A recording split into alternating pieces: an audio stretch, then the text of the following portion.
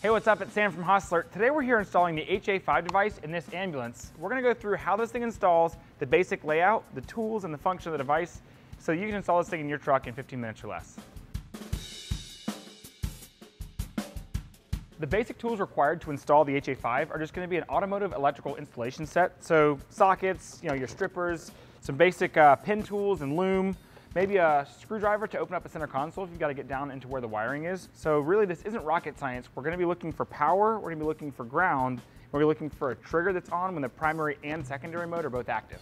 Before we start building any harnesses or doing any major electrical work, we want to go ahead and plan the install. And when you're thinking about where this device should be mounted, this thing has a GPS and a cellular transponder inside, so it needs to be mounted within clear view of the open air. So you wouldn't want to mount it, say, up here on the top. You wouldn't want to mount it down here in the console. You really want to mount it somewhere like up on the dashboard. Now, when you're mounting something on the dashboard, you need to keep in mind that there's airbags in these vehicles. So don't mount this thing in an area where an airbag is going to fling it into an occupant in the event of a collision. So when I've looked at this truck, I think we're going to put it right over here next to the A-pillar. I'm going to slide it down right by the windshield so it's got clear view of the sky.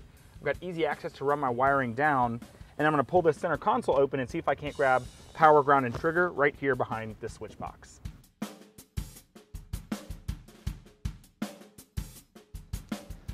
All right, this truck is a hardwired electrical system, and so what we can gather from the wiring that's under here is that it's got an emergency master and then a primary and secondary mode. And we really want to make sure that this device is plugged in so that it operates on both primary and secondary mode. So when we look at the back of it, we can see that the E-master trigger then feeds into the rest of the switches. And so on this truck, we're going to take these two red wires. One of them is the input. It'll be constant 12 volts all the time. And one of them is the output. That's only going to be when it's switched. So we want to take a meter, figure out which one's the output, and hook our trigger wire to the output side of this switch so that then our HA-5 comes on anytime the device is responding in either primary or secondary mode. In this truck, what we found, the easiest way to route the wiring is going to be from the dash all the way over to the left where the A-pillar is, and then drop it down. We're going to bring it underneath this foot area and then back behind the driver's seat. And that's where all the wiring today already runs into the center console. So we're just going to use the existing wire pathway so that we can run our wiring with it. So anyway, I'm going to go ahead and pull these panels, and then we'll get into the inside of it. Now, you want to make sure this doesn't hit the airbag. This is an area that's clear of the airbag, clear of the inflators, and you're not going to be in the way of anything if this thing were to get in a wreck. All right, now we have the wiring pulled all the way through to the center console, and we've identified where we're going to hook it in here on the back of the E-master. And so when you take the three wires going to the HA-5 out, the white wire is going to be our trigger, the red wire is going to be the constant battery 12-volt power, and the black's going to be ground. And so something we always recommend doing is fusing these wires so that you don't have a problem if there were ever a short circuit. Even if this is fused here on the truck, it's definitely worth adding your own fusing and just fuse it at like 2.5 or 5 amps. This thing draws almost no power, and we'll hook it up from there. So anyway, I'm gonna hook these fuses on, we'll get it hooked here, and then I'll show you the rest.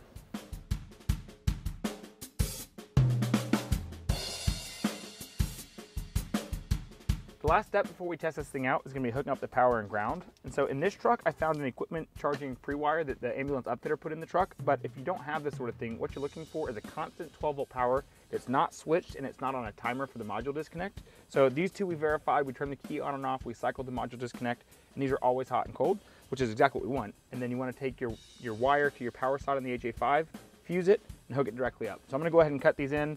We're going to reassemble the console, and it'll be time to test it.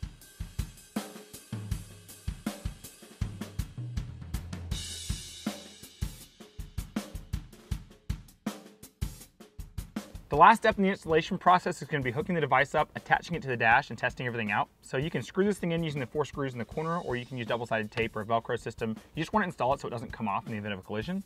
So when you test this thing out, you'll just plug the hardwired cable right into the side of it. These lights will come on. This one here on the left, this indicates that it's connecting for cellular. And this one here on the right, that indicates that it's got a GPS lock. And so when this one's steady burning, that means it's locked on. If it's flashing, it's still searching. If it doesn't stop flashing, go ahead and pull the thing outside and let it see a good clear view of the sky. This one will turn blue and just kind of be a breathing on and off, and that's going to indicate good cell phone connection. The last step is going to be testing the responder to vehicle, responder to responder function.